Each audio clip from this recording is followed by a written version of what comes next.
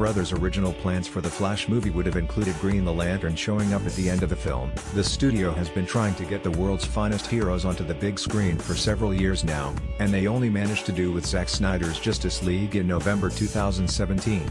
While Superman and Wonder Woman have already received origin stories, the next step is developing solo movies for the rest of the unofficially titled SU superheroes, including The Flash. Long before the Scarlet Speedster made his way into the CW's Arrowverse, the Flash TV series co-creator Greg Berlanti developed a script with Arrow co-creator Mark Guggenheim for a live-action Flash movie, presumably featuring Ezra Miller in the title role, considering that the actor joined Natsu as Barry Allen, aka The Flash, in 2014. However, when the Lego Movie's Phil Lord and Chris Miller turned in their own screenplay for the Flash movie in 2015, the studio seemingly shelved Berlanti and Guggenheim's long-in-development story. And while little is known about the Flash's unrealized solo film, a key detail has now surfaced online. In an interview with Discussing Film at Ace Comic Con 2017, Mark Guggenheim briefly discussed his past film projects in addition to his current television gigs, namely Arrow and DC's Legends of Tomorrow. Guggenheim mentioned that his and Berlanti's script for the Flash movie had Green Lantern show up at the end.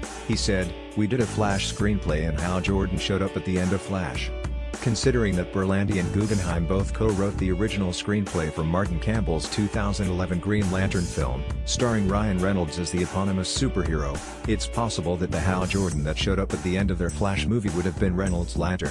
Prior to Warner Bros. Launching the Tsu, they initially had plans to build a shared universe off of their much-maligned Green Lantern film. Of course, when that movie flopped at the worldwide box office, the studio changed their plans and used Snyder's Man of Steel as their launchpad. The Flash movie has gone through numerous changes since Berlanti and Guggenheim presented their draft screenplay in 2013. The studio recently reworked the Flash solo film into a Flashpoint adaptation, potentially starring Ben Affleck's Batman. Since Hal Jordan, and the Green Lanterns, has yet to join the Tsu, it's possible that comic book fans will still see Green Lantern show up at the end of Warner's upcoming Flashpoint movie, which could also lead into their in-development Green Lantern core film.